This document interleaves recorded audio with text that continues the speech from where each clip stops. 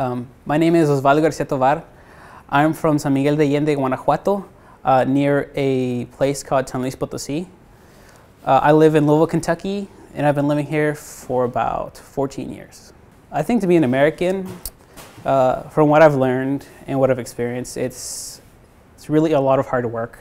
Like, you earn what you want, and it's very satisfactory to like receive what it is that you worked for.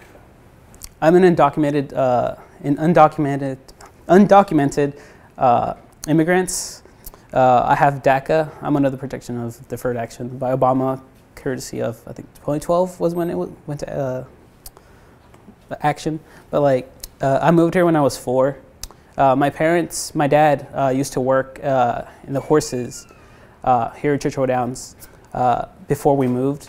He used work visas to come over to work, like a lot of other relatives I have in my family that use visas currently or are citizens at this point. But he took my mother with him with a visa to work at the horses for a year, and I was left with my grandmother to like live for a while. And then next thing I know, they cross over illegally, and then they have me cross over on a bus with some random kid's papers that was in Texas. So by myself, along with my younger sibling, and we stayed in a house for like 5 days until my parents picked me up. I only remember the bus ride. So it's just like one little scene of the bus and like looking down the stairs for like one houses I was in.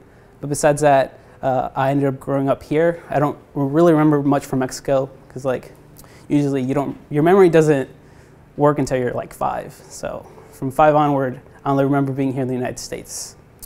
My parents were legal for like the first few months because they crossed over with visas while I crossed illegally. But after that, we kind of just like, with the little legalization they had for a few months, they worked really hard to get somewhere. Like, we lived with our uncle for the first few months in like a tiny cramped apartment. And after that, we managed to get our own apartment. And from there, we built our way up. My mother really encouraged education within our family. So I worked my hardest to do well in school. I actually grew up very shy because I didn't know English. And I felt very alienated because a lot of kids spoke it better than I could. My father worked 2 jobs, horses and at a factory. So I would only really see him when I got up to use the restroom like around 10 o'clock at night. So I didn't see him until like the weekends, and if I saw him, he was sleeping the whole day because he worked night and like middle shift. Because education was such a big thing, like I said, I tried my hardest, and then because I couldn't really make friends, I kind of just stuck to books, and that's where I learned to speak English very well and read it and write it. So that's one of my bigger points. I understand like differences in languages very well. It's like, so like, as we worked up, we got like a bigger apartment, we got a nicer car.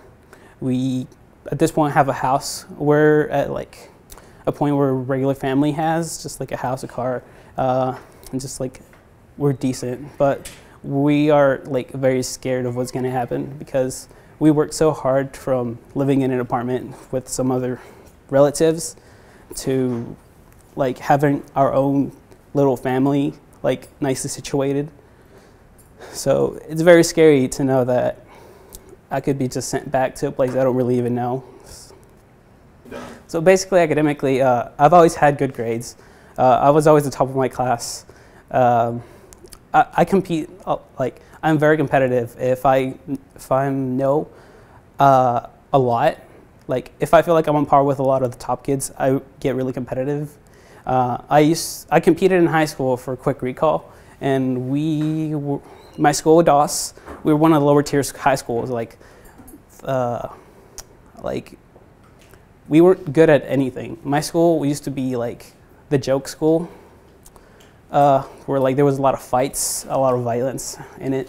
But when the new principal came in, a lot of that changed. By the time I graduated, we were like in the lower 25th percentile. We were average. We did a lot better.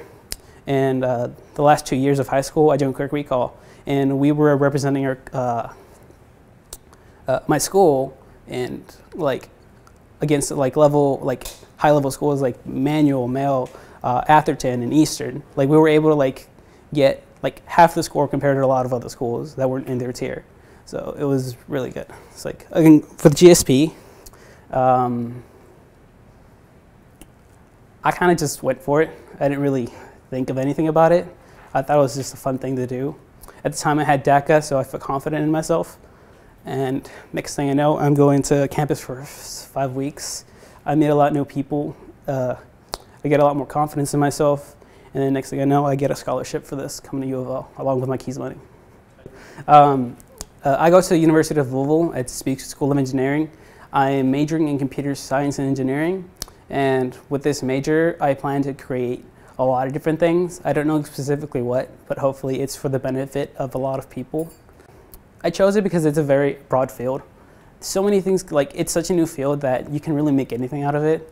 You have like animators, which are computer engineers. You have like designers. You have people who design cameras. It's just like, you have people who just like make so much stuff. It's like, it's so open. It's like, you can make so much out of it because it's not real, so you can do whatever you want. But at the same time, you can make it real with computer engineering.